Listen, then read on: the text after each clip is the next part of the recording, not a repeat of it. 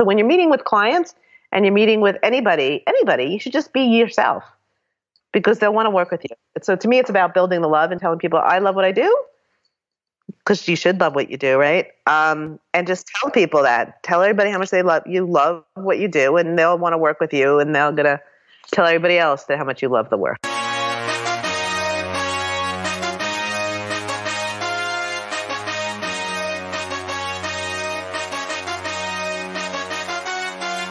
Welcome to the Passion Behind the Art Show. It's all about diving in with individuals to learn the story behind their passion. It's your host, Darold Pinnock. What's up? Guess what?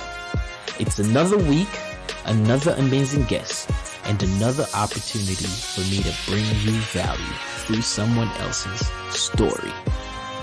But before we jump into this week's episode, I just want to let you know that our Patreon page is up and running, finally. And if you're not familiar with Patreon, it's basically a way to support a specific endeavor that you're interested in. And of course, the endeavor that we're talking about right now is Passion Behind the Art, the podcast. So I'd really appreciate it if you would support the podcast through our Patreon page. All you need to do is just go to passionbehindtheart.com and look for the Patreon tab, and it will take you directly to the page. This would mean the world to me and everything that I'm doing in regards to the podcast. A large percentage of what I do in regards to the podcast, as a matter of fact, all of it is free. And I would really appreciate you if you could just help support the podcast with as low as $2. Nothing too crazy. $2. And of course, there's various tiers you can support with more, and the more you support, the more incentives you get. So just go to passionbehindtheart.com and check out our Patreon page. This would help me out a lot. There will also be a link in the show notes. So without further ado, let's jump into this week's episode. Well, I am beyond excited to have Emily Cohen on the Passion Behind the Art Show. She's just a creative strategist. I'm not sure if she would like me to say this, but she's a beast when it comes to stuff like this. So I'm pretty excited to have her on the show. Emily, welcome. Thank you. Thanks for having me. Yeah, for sure. All right, so let's jump right into it. As far back as you would like to go, how did this creative journey start for you? Well, it's interesting. So I would say that I don't have a lot of memories of far back, and but as long as I remember, my father always encouraged me to be an artist, which is very unusual because I'm Jewish, and I think most parents in general don't encourage their kids to be artists necessarily, but mine did, which was awesome. So I went to art classes, and and also as a little crazy kid, I dressed crazy, and I did all the artist things, and so I guess I was born to be an artist. And I did went to art classes after school, and I was part of the art crowd in high school. And then I went to design school. I went to school for painting, and then pretty quickly realized painting wasn't necessarily a way to money. So I moved to graphic design. So I graduated a graphic design degree, and pretty much it was all under my encouragement, primarily my father. My parents were very big cultural people. We went to a lot of museums, and I think in retrospect, now that I'm in my later in life, I realize this is my father's dreams, not mine. So it's really interesting. When my mother passed, my father became an artist. Oh, that's okay. It's a long time ago. But what was funny about that was my father immediately became an artist. It was, so I think it was him who wanted to be an artist more than I knew it was me. But once I was in college, I found my people, right? So I loved all the people that were in art school, and because it was art, drama, music, it was all these great people. So I graduated with a design degree, and I worked as a practicing designer for 7 years. But I really quickly realized that I wasn't great at it.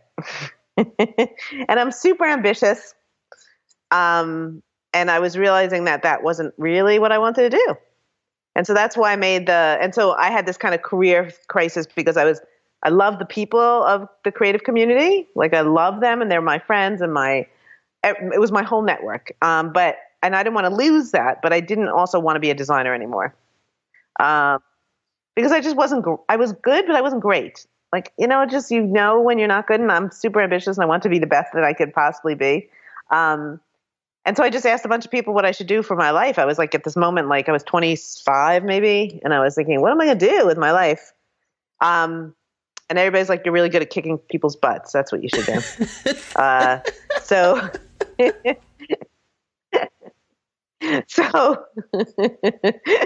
which basically meant that I was really good at bossing people around and being organized. And like, I was always the one that talked to all the clients, and I was the ones who organized every party for all my friends, So that's what I started doing. And I started managing a studio that I managed for about 7 years. So it was the best possible combination of me being like still in the artist community, still working with creatives, still like I was art directing illustrators, and I worked with, photographers, and that was awesome. But I got to be like on the management side of it, which I really liked.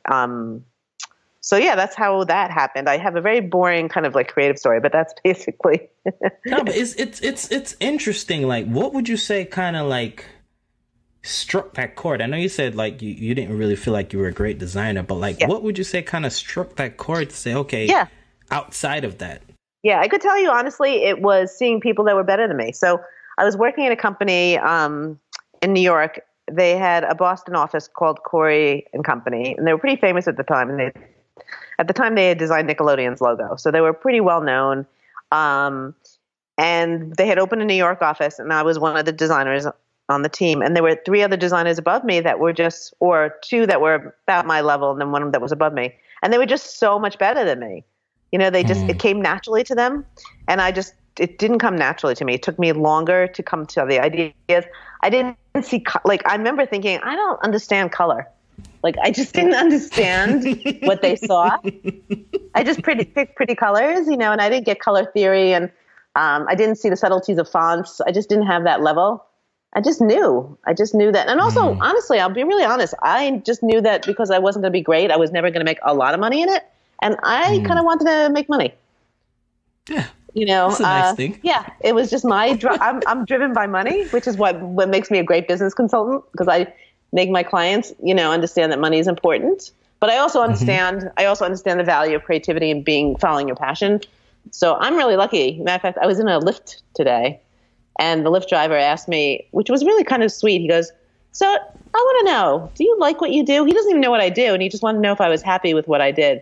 And I'm like, I absolutely love what I do. Like, I just absolutely love what I do, because I get to work with creatives. This is like 35 years of love. Like, honestly, I work with such great people. Creatives are just, designers in general are just very nice people. I've never been paid late. Like, all my clients are super nice, and human beings. So it's been a great career path. I love it. And that's interesting, because I feel like, especially in like this, especially now, like the thinking, the business behind design, is like it's more on the forefront now. Yes, you know but what I mean? It wasn't when I started. Designers are much more empowered now, and that the creative industry is much more empowered than just being a pixel pusher.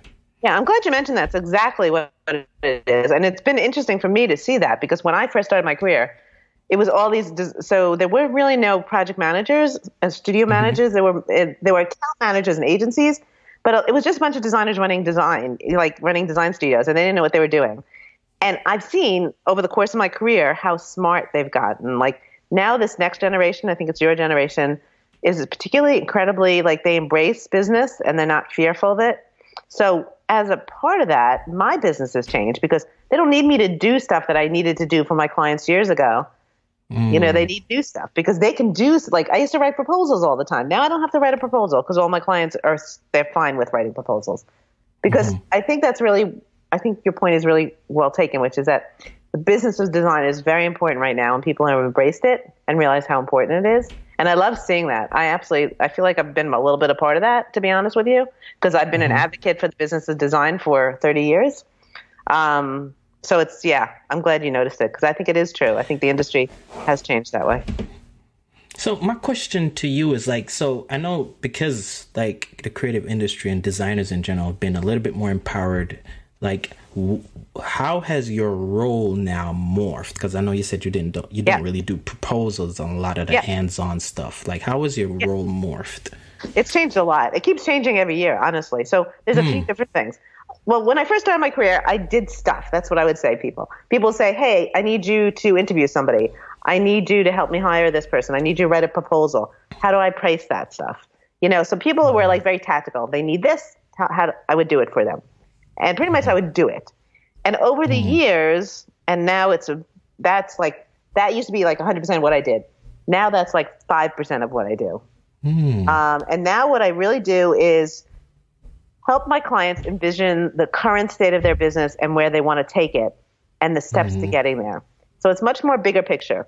So it's the strategy around their firm, how they're positioned, how the decisions they make around staffing and process and client management and project management, and around positioning and all these things, how they're all related, and you have to have a vision for where you want to go. A lot of firms just started. They started their firm without a business plan. They didn't know where they were going, and they were doing really well. But now they're all starting to realize it's a saturated market. There's a billion design firms out there, and they need to up their game, and that's what I help them do. So I spend a lot of my time mostly now helping them envision the future of their firm and giving them the actions to get there. So whether I love that. Yeah, it's fun. It's really great. So the way it's manifested itself is usually I call them business planning retreats, where I spend a day with my clients, usually just the partners, really just like looking at the current state of like, what are they doing well? What are they struggling with? And then trying to solve their problems and set a vision for the future. Some of my clients still need to be fixed. So half the time those retreats are about, let's just fix the current state so that we can get to a future state. Right? So they might just have some issues with staffing or issues with pricing or issues with positioning. Then once I fix that, I might come back in a few years and then help them with, okay, now we've got everything solid. Where do we take it next? So it's a combination, but I just love it. And then I get to see my clients grow and change. Like I just met with 2 clients today, just for an hour, each of them. And it was just more like a check-in meeting just to see how everything was. And they both, ironically, had a business retreat 2 years ago.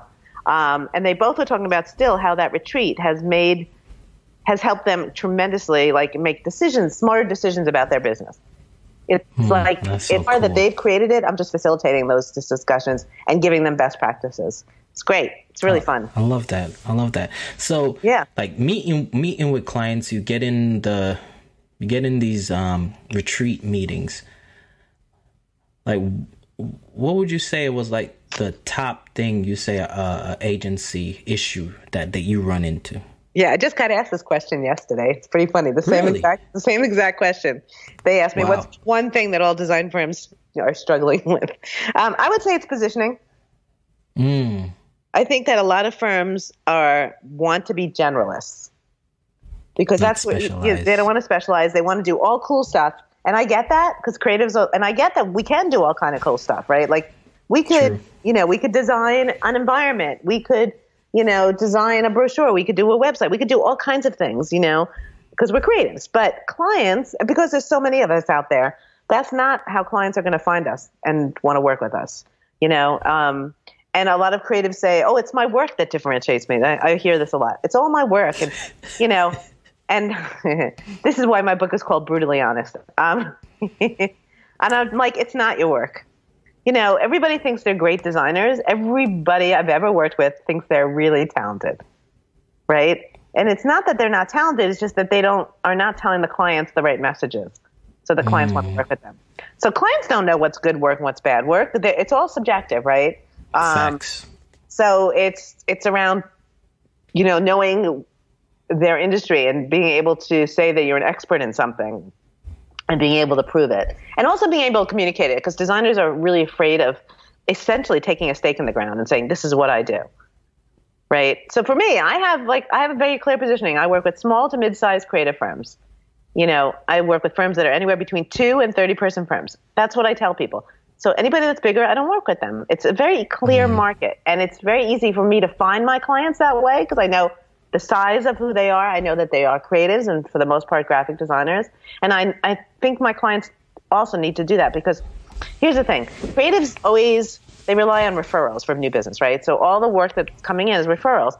And that's great, right? So that means you're really great and the people like you. And I like that. But it's also allowing your clients and your contacts to drive the direction of your business. That's true. Which you should be driving. So you're only getting the work that they're giving you, but you're not getting the work you maybe want to be doing. And so you have to take kind of the reins of the firm.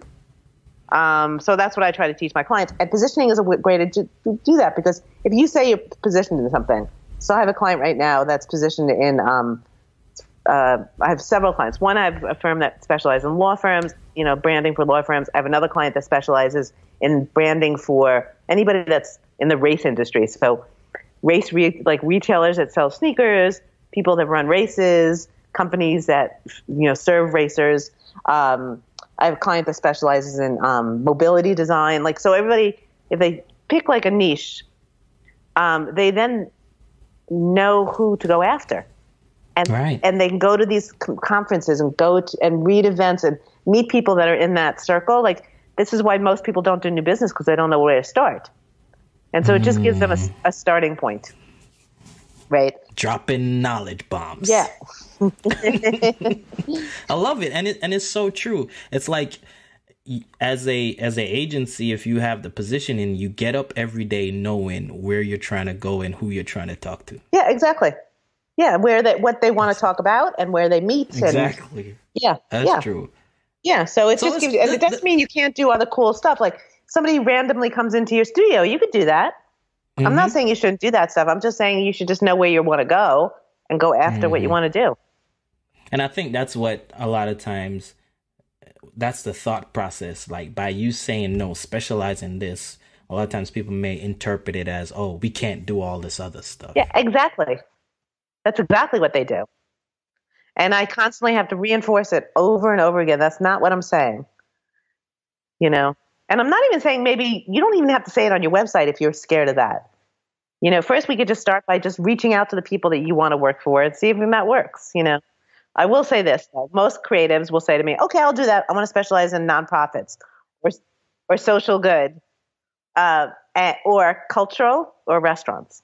And that's because creatives love those kinds of communities, but those are not specializations, because every designer in the world works for nonprofits, because we're all good people. That's true. We want to change the world, right? So that's not a specialty anymore, because everybody does that. And same with restaurants. Everybody wants to design a restaurant because it's cool and fun work. And the same thing with cultural institutions. Who's going to say no to working for like a museum, Right. So I have to get them to even think further about where within those areas they specialize. Like, I have a client that specializes in regional museums. So that's a little bit more narrow, right? Yeah, that's very I have another client and I have another one that specializes in community development. So it's still nonprofit, but it's more focused around nonprofits that help build communities and develop communities, which is pretty broad, but still it's nice, So that's what I try to get my clients to understand. I try not, and I'm not telling them what they should do. I'm just helping them figure out, from what they already love and do, how can we position that better? Yeah. I love it. Yeah. I love it. So let's segue into Brutally Honest. Like, why? Yes. Why did you want to write this book? A good question. In retrospect, what the hell was I thinking? Oh, this is supposed to be PG. No, sorry. You're good. You're good. I love that you told me that was PG. You tell your audience that. You told me to be PG, because I'm not very good at PG. If you'll see my book, there's a curse in the title. Yes. Okay, so I am 57, and wow. I can't. Yeah, and I can't work with everybody. And I work with, just only. I have a bunch of people that work for me, but it's mostly me and a resource of people. So I can't work with everybody. I'm very picky about who I work with. And I was also, so I wanted to spread my knowledge to. Honestly, this is what I want to do. I want to spread the knowledge of all the things that I had learned over my career through my clients to people that couldn't afford to work with me. I also did it because I'm getting a little pissed at our industry.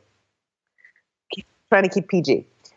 I think people are practicing unethical or possibly damaging behaviors that are hurting our industry.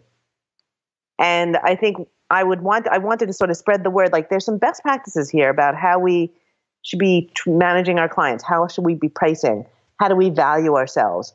Do we work with our clients so that we're not walked all over, right? So I'm on this sort of mission. This is in the last 2 years, I'm on this mission to start yelling at the industry and telling them all the things that they're doing wrong that are hurting us. So when we make decisions about our own career, I think that's very selfish. I think we need to think about what is the impact that we have not only on the world, but our industry in particular.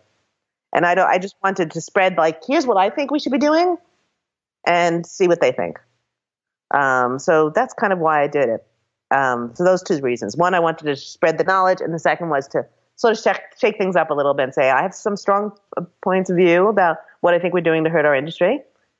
And so I spoke at the AIGA National Conference last year, and that was my main stage talk. It was called It's Your Fault.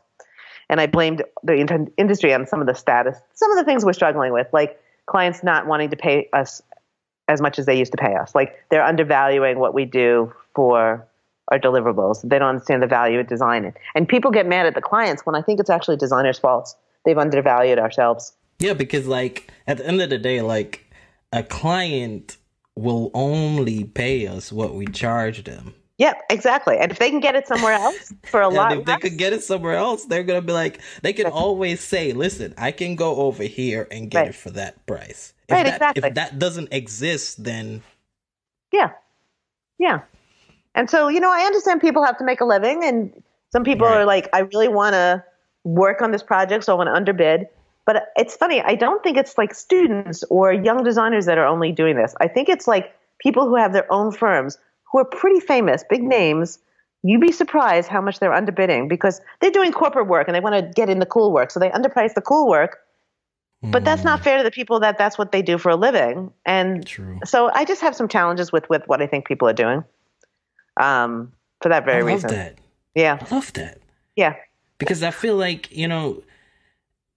if every designer thought like that, we wouldn't be having these issues with like pricing and stuff like that.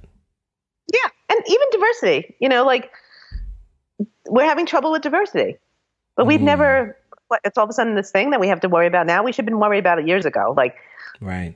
I just think we have to just shake things up a little bit. I love that. Yeah.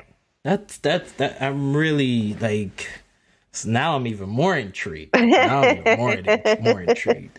More intrigued.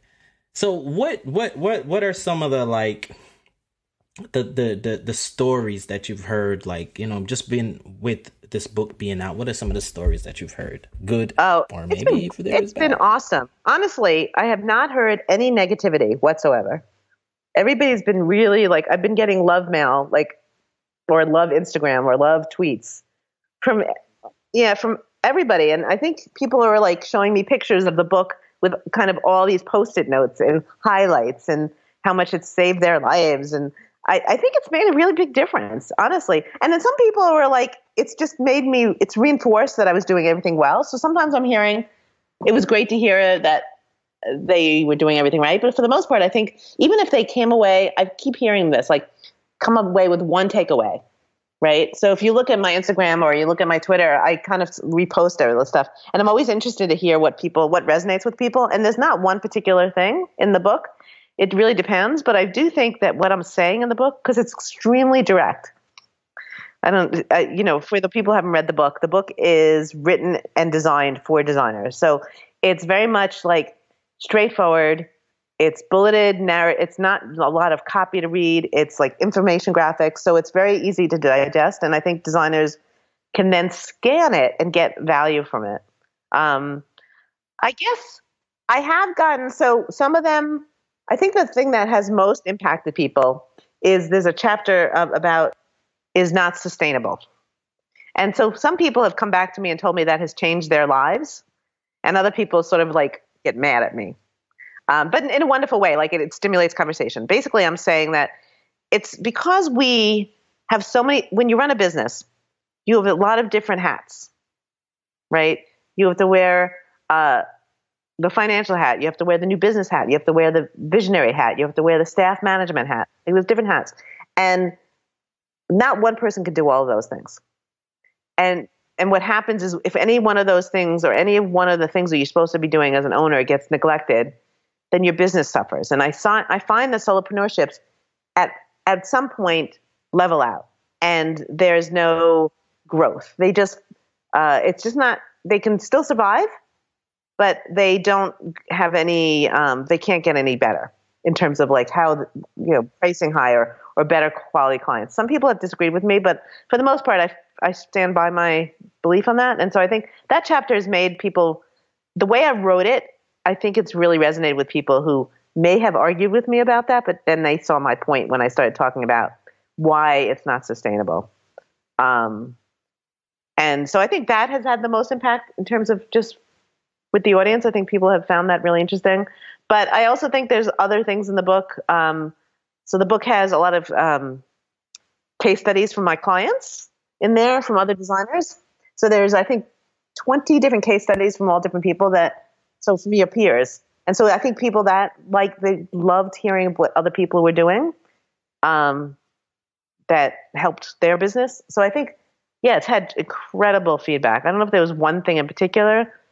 And the other thing I think I love is that it's really gone global. Like I'm getting so many orders from across the world. And I didn't expect that. Wow. I expected it to be just like a United States thing, but it's been really like I'm going to Dublin next week to speak in Amsterdam. I went to Australia. Australia's huge creative community, which I had no idea. Yeah, they do. I've met a few through like the podcast. Yeah, it's huge and really wonderful creative community. So I spoke at the Creative Mornings out in Melbourne this summer. So it's been great. Wow. It's been great. Yeah. I've been honored by all the great feedback. That's awesome. Yeah. That's awesome. So what would you say was like the hardest struggle that you had to overcome through this entire process? The book? The whole, you're asking me what I struggled with the book? Oh, in general. It could be the book. It could be anything. Oh, that's a good question. Well, for the book, I think it was the actual publishing process. Like, it's self-published, so I had to figure out, I had to do a Kickstarter, which was a lot of work. I had to get an editor. I had to get I had an editor. I had a project manager. I had a proofreader. I had like a posse of people. And to manage all those people was a lot of work. And I literally am the one shipping the books. So, I just shipped 4 books tonight. Like every night, my husband and I just pack a bunch of books. So I think that's been really interesting. In terms of my career, I actually have been very lucky. I have not had many struggles with my career. I think I'm encountering a little bit of, I don't even know if that's it.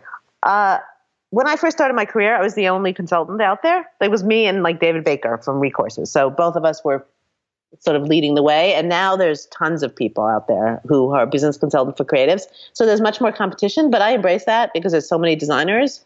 So I think the only thing would be to continue for me to differentiate myself. And the book has helped me a lot because I think there's some sexism in the industry, sexism and ageism and all kinds of isms in our industry. And I've encountered sexism and ageism simply because I think male consultants in general have made more money and have gotten the bigger speaking engagements. And if you look at all the business books out there, most of them are written by men.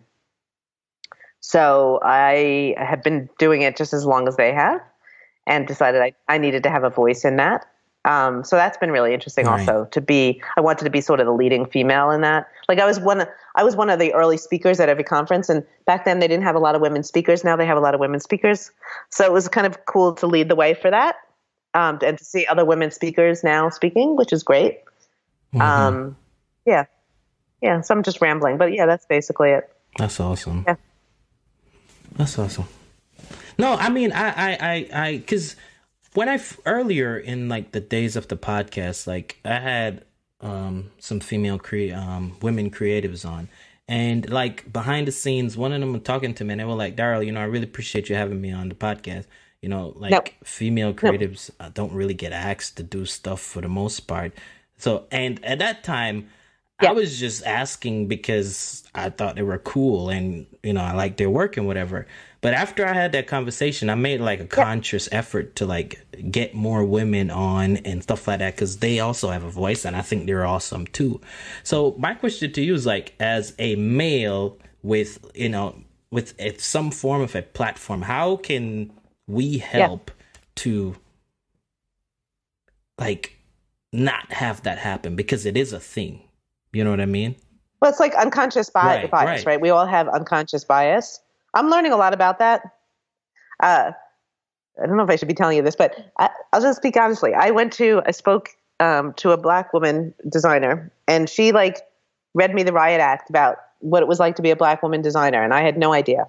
So it's hard for people to speak from their own personal perspective to educate people. I think it's just about being conscious of your unconscious bias. And to recognize, I think, you know what I think it is? I think designers have a tendency to put people on pedestals and have superstars, right? So if you think about who the superstars are, for the most part, they're mostly men. There's a few out there that women, like Jessica Hish is one of those that I think resonates with people. There are some women that do that, but I think we need to stop putting people on pedestals. And if we are to people on pedestals, just make sure that there is a diverse group of people up there. That is not just all white men. Oh, trust me. I understand. Yes, I don't know what else. I understand where you're coming from. Yeah. So, and supporting each other. I just think we should all support each other. And it's something that I feel like is getting better. Oh, it's getting better, but we still have a lot of work to do. Yeah, we have a long way to go. Yeah. And I think we don't realize that there is sexism, particularly sexism in our profession. I mean, there's lots of, like I said, other things. But the reason why I think there's a lot of sexism is because of just the kind of preconceived notions of women in general that people have always had. Like, oh, well, they're going to leave us when they get pregnant. Right. Or, like, I think still people have that and they don't speak it out loud, but they do. And we have to kind of change that. And women have to stand up for themselves, too, a little bit. I don't know if we do that enough. And a lot of women, it's really interesting. I think my female clients don't like speaking as much as my male clients. And so I think the women have to speak up and say, we exist. We have our own firms. You know, like I think there are a lot of women design firm owners, more than I think people have been quoted as stating. Because I know most of my clients are women business owners, not all of them. So I think there are, but they're just not out there as much. Right. Or as well recognized. I mean, there are some obviously that are more recognized than others, but I agree. Yeah. So who are those people that Emily has in her circle, her support system, the people that build you up, the people that keep you going? Who are those people in your life? Yes. That's my family and my clients. So my husband in particular is just as brutally honest. He's not like romantic and sweet. He's very like he's very much like, we're very like direct, and he's pushed me throughout my entire career. You know, like he when I first, so I was working as a studio manager in a design firm, and I was doing a lot of like freelance work, consulting, and my husband's like, this is a business, you should start your business. I'm like, oh, I don't know how to do that. I'm just doing this for fun. And he's like, no, this is a business. I'm like, well, I can't do that because I don't have a fax machine. That's what I said to him. This is 30 years ago. This is like the most random thing to pull out, though. I just think because I don't have a fax machine. You have to remember, like I'm older than you. Back then, the way you communicated was like faxing things. So he got me a fax machine the next day. And then I opened my own firm. And then he said to me, you should be speaking. I'm like, oh, I don't know. I'm scared of speaking. And he's the one who pushed me to speak, be a public speaker. And then, so every step of my career has always pushed me, like, or just helped me recognize that's my next level. So, I've been talking about this book for a really long time. And then he got my kids to join in on the chorus. So the three of them were pushing me to write a book. So they kind of pushed me to say, it's time. This is when you're going to do it. So I think it's definitely my family has been pushing and pushing and pushing the whole way. That's awesome, though. I think that's awesome that they even just recognize that, yeah, that part of your life. Yeah, no, it's been great. And I would also say it's my clients, because I learned so much from them, and they so support me and everything I do. And they're so proud of me. Like, it's so fun because I'm proud of them, but that they're equally proud of me. I kind of love that. Yeah, so I think my clients help me, and they're always like, you should do this. I'm like, well, I've never done that. Well, you can do that. You're smart. You can do it. They're constantly asking me for more stuff. Like, so the way my business has evolved is them just saying, I need you to do this. And I'm like, but I've never done that before.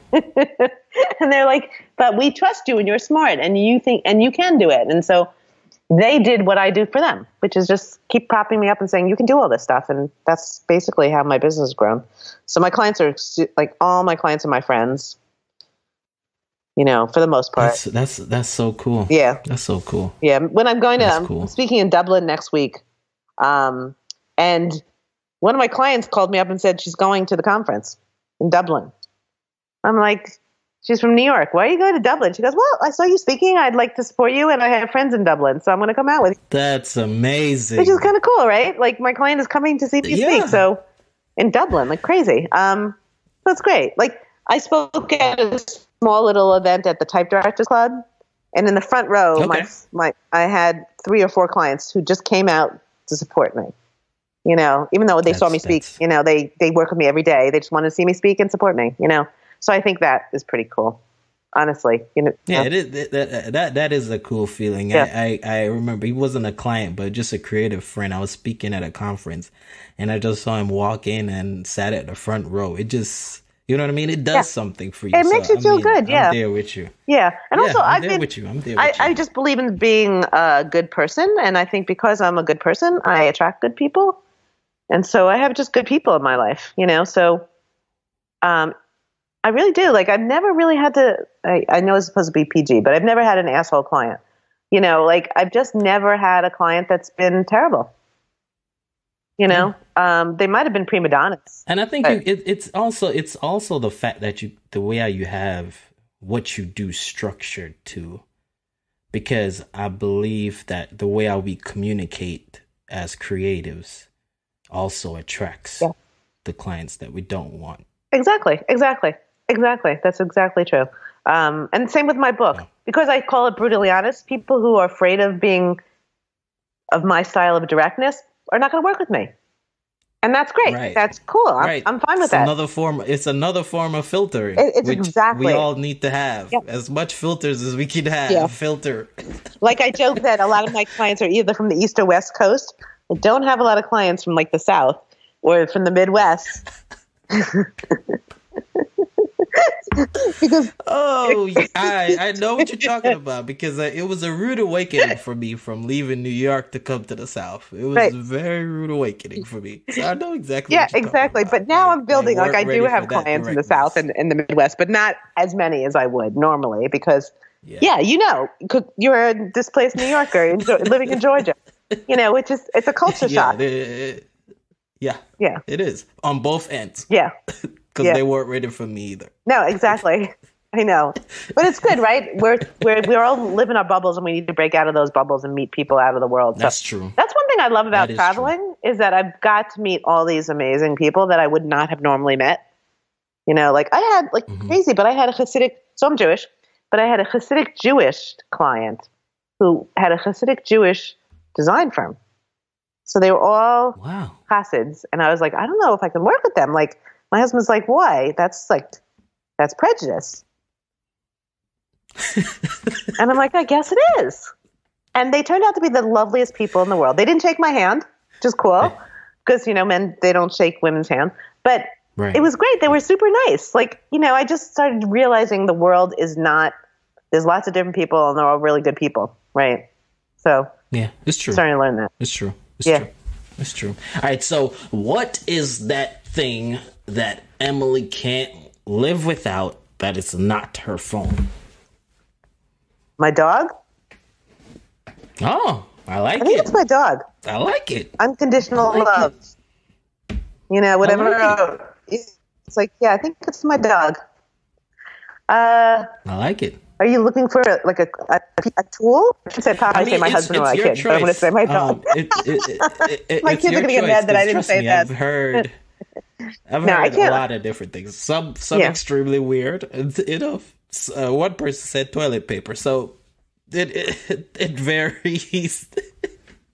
I'm sure, like, so that's an animal. Like, if it's an object, what's the one thing I can't live without?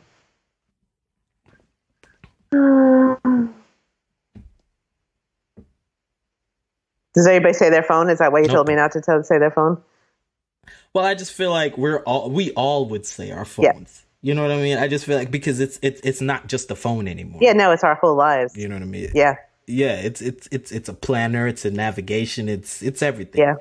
You know, so I figured that's like the universal, our phones. I just wanted to kind of hear something different. One person, a grown person, said their blanket. They got a heated blanket and they love their heated blanket. And I'm like, no judgment over here. You know what I mean? I know, my daughter has... It's just cool to hear those things. I don't have those things. I just got my daughter a gravity blanket. She loves it. Do you know those things? Gravity blankets? They weigh like 5 or 10 pounds and they help you sleep at night. So... what is the one? I should think about that for my wife. Yeah. I'm trying to think if there's one thing that I can't live without. It's really funny you asked that right now because I'm going to this point in my life where we're moving from a big house to an apartment. And so I think this is why I don't have an answer to the question. We're getting rid of everything in our lives. We're purging everything except our clothes and our art. So it's been very interesting to get rid of all this stuff. So I feel like I'm less attached to objects than I used to be. For that very reason. I love it. Me and my family, we were pretty close to that direction too. Like we're transforming a bus into a mini home right now. We're in the middle of all of that, like transforming all of that because we love to travel and that's usually where our biggest investment goes into. So what kind of bus? What kind of bus did you get? I think it's like a Ford. It's a Ford. It's like one of those old assisted living type buses. Okay. With like the wheelchair thing in the back and stuff like that. So I'm with you on the traveling and the downsizing. Like we literally have very little attachment to stuff. Yeah. I just need Wi-Fi on my computer and I'm good. Yeah. Yeah. And you don't need stuff anymore, right? So, yeah. Yeah, all right, that's cool. All right, so book recommendations outside of the amazing, brutally honest book. Any other book recommendations? So I'm a big reader, huge reader, and I think mostly I read novels because I do business all day long. I don't want to read business books. I think the 2 business books that I've had great admiration for are written by my friends. One is called The Business of Expertise by David Baker. Okay. It's called Business of Expertise. Let me look. And the other one is by Alina Wheeler called Designing Brand Identity. Okay. It's a great book. I really love that book quite a lot. It inspired me to write my book, actually. Let me tell you.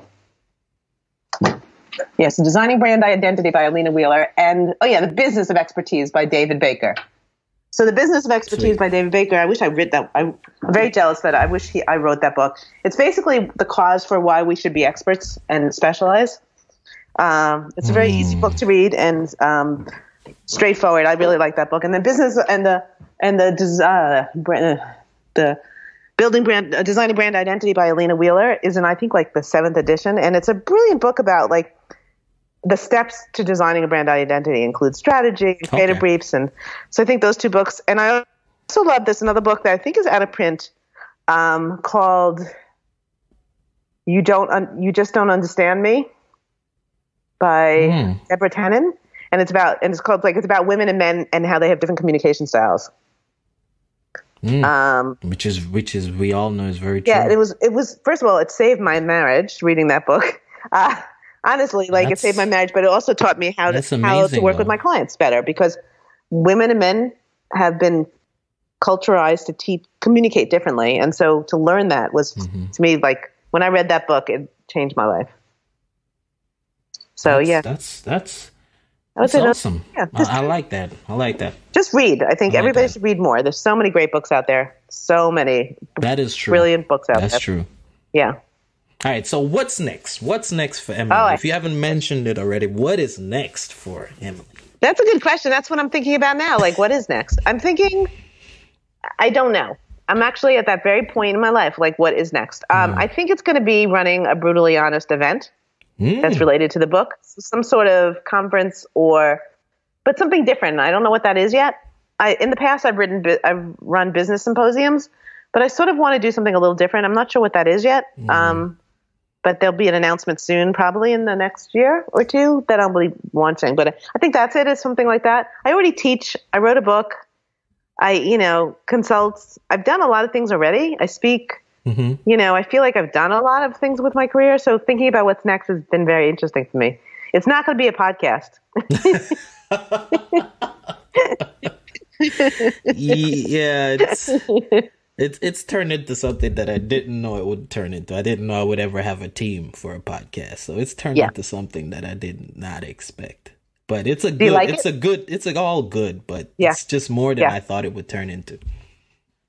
Yeah. So I think that's the one thing I don't think I'm interested in doing, but I like speaking in podcasts, but I don't think I want to have podcasts. I think it's going to be some sort of event, something very interesting. Like, I really like to get other creatives to talk to each other. So it's something around fellow people in the same business model. Maybe it's partners in a business, like anybody that's partnership. They all meet together and talk about what it's like to be a partner in a business. I haven't figured it out yet. That sounds interesting, though. It sounds interesting. Yes. I love it. Yeah, so we'll see. So as we're getting ready to close, what advice? I mean, you've given a tons of advice, but what advice would you have for creatives? Spread the love, build the love. What I mean by that is just be a really good person and be yourself and authentic, and get out of your shell. So if you are, if you stay in your little studio, in your little sphere, and you don't meet a lot of people, I think that's very limiting. So I would say that my biggest advice is just to get out of your own shell and to meet people and just be a good person. And so when you're meeting with clients and you're meeting with anybody, you should just be yourself. Right. Because they'll want to work with you. So to me, it's about building the love and telling people, I love what I do. Because you should love what you do, right? And just tell people that. Tell everybody how much they love what you do, and they'll want to work with you, and they're going to tell everybody else how much you love the work, right? Sweet. So I think that's my biggest piece of advice. I love it. Especially just the idea of building relationships have just really, I think, sped up my career. So I'm definitely with you on that. Yeah, right. We all have these community people that support us. When I wrote this book, I was floored by how many people came out of the woodwork who I've known my entire career, but I haven't spoken to in 30 years, who came out to support me. Like, because we stayed in touch, but I don't really see them anymore. Right. We might be on Twitter or we might be on Instagram. Like, our friends are our friends for our lives, right? We might not see them all the time. Right. And when my book came out, I can't tell you how many people helped spread the love about the book. Like, I was really surprised. I didn't even have to ask them. They just did it out of the goodness of their hearts. I love that. That to me that's incredible, right? And same with you, right? You have this community of people that you all support each other, and I think that's really important. Yes, it is. Very important, very important. All right, so where can people go to find you, learn more about what you're doing? Where can they go? Yeah. So the book, it's very important to say the book is not on Amazon. It's self-published, so it's only available on my website at emilycohen.com or on the self-published site booksellersdaughter.com, because I'm a daughter of a bookseller. That's the only place you can get the book. I love it. And that's where you can learn about me. It's on my site. You can follow me on social media. I'm on all of the social media channels. Pretty much I'm largely on Instagram, but I'm also a little bit on Twitter and LinkedIn and Facebook and all that other stuff. So, well, Emily, this has been amazing. Thank you for taking the time out. This has just been awesome. Yeah, thank you. Thank you for having me. Thank you for listening to this week's episode. I hope it's been super valuable to you and you're now ready to take your audience building, your community growing to the next level to help you and help me build our empire, for lack of a better word, or just to build our thing. Remember to stop by iTunes, Passion Behind the Art, and leave a review and subscribe. It's very important to me. It helps the podcast grow, and it makes me feel good to kind of hear from you guys, to know what you like about this podcast, what it's done for you. So jump on iTunes and subscribe and leave a review. Passion Behind the Art. Be blessed.